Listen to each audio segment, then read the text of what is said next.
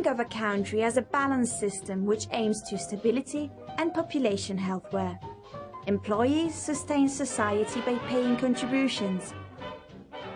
Unemployed are potential workforce. Unlike what people think, unemployment doesn't in itself has a bad meaning. There is who enters the world of work, feeding the rise of the country, or there is who start to work under the table, who goes abroad. Luckiest people win the lottery. Even people that conclude their work cycle, together with who still hasn't started, can continue to rise with the country. All the system is guided by a government whose policies influence the dynamics of work. Let's look at a case. Italy. Labour market is carried by uncertainty. Uncertainty that is caused by several factors.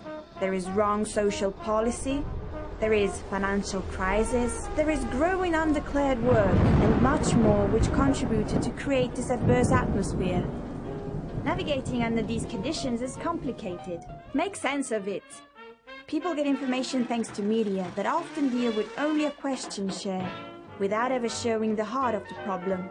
Sometimes data seem to bring back a positive state. Otherwise it focused the attention on just negative ones. Positive, negative data, but compared to what? A complete background is hardly told.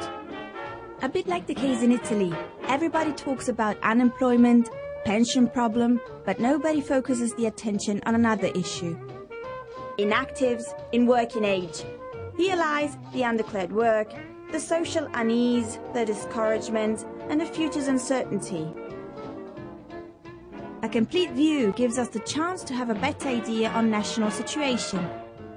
At the same time, it's useful to produce a confrontation between our own national data and other countries' ones. To understand the cloud that the single elements have also in a European perspective, we have to compare the inactives in working age, the inactives in unworking age, the unemployed, and the employed. Now it's easier to understand the official definition of labor force, the actives, and on the fact that if inactives grow, it will not be because of your father's retired at last, but because young people have given up the quest for a job. Now it's easier to understand why Italy is flying down.